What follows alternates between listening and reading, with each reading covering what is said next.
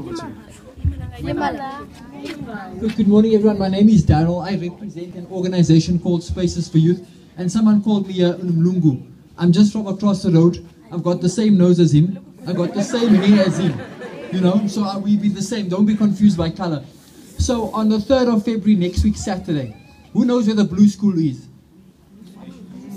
Okay, fantastic. It's down the road. We're having what we call a youth summit.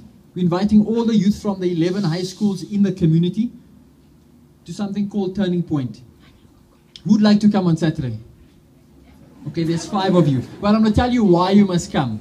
Right, there's 3 people I want you to meet. There's a lady called Francine. Francine grew up in Jericho. I think it's the Northwest, in a squatter camp. A 1-room squatter camp with a brother, a mother, and a father. No, you don't have to put your hands up now, but maybe someone here stays in a squatter camp, right? She then moved to Joburg, worked as a domestic worker for 7 years. Who wants to work as a domestic worker? No. Nobody. But today, she's a sales manager for a bridal company. She owns her own car. She owns her own house. So I want you to come and hear her story. Francina Murake. From Jericho, from a squatter camp, to washing dishes in someone's house, to now owning a life. But there's someone else I also want you to meet. Her name is Taryn Alberts. She grew up in Eldorado Park across the road. At the age of 9, she started to dance. Today, she dances around the world. She's a freelance international dancer. Who likes to dance? Yes. So I want you to come and listen to her story. Just give me 2 more minutes, guys. I want you to come and listen to her story. How someone from our communities can live her dreams. Because you look around you, who's living their dreams? Not many people. So I want to expose you to people who are living their dreams, who are from the community that we love, that we grew up in, but who are now living around the world doing amazing stuff. And then lastly, there's a man called Anif Kruger.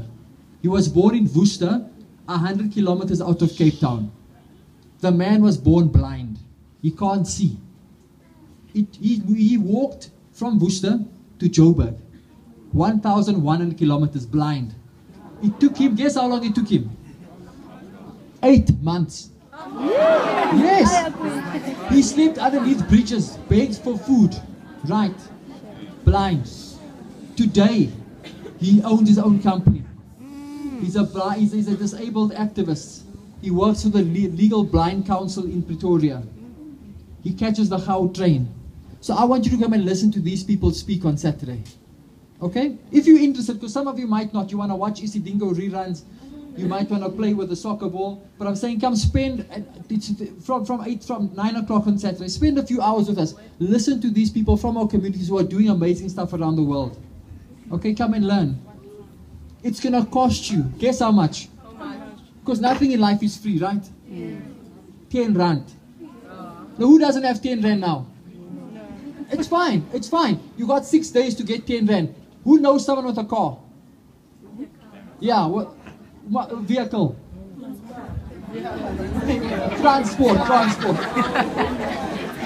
So you can, guys, I'm finishing. So you guys, ask someone if you can wash their car for 10 rand. Polish shoes, wash dishes, help someone here at the shop, right? Carry their bags. Get a 1 rand today, a 1 rand tomorrow, a 2 rand on Wednesday. Yes, it's how bad you want it, 10 rand. And I want to make you, and you can listen to these people speak. Okay? I hope to see you all on Saturday, 9 o'clock, the Blue School. And if you remember, tell a friend because they might forget. Thank you, guys. Good job. Thank you so much. Just about 2 minutes, I'm going to allow this guy.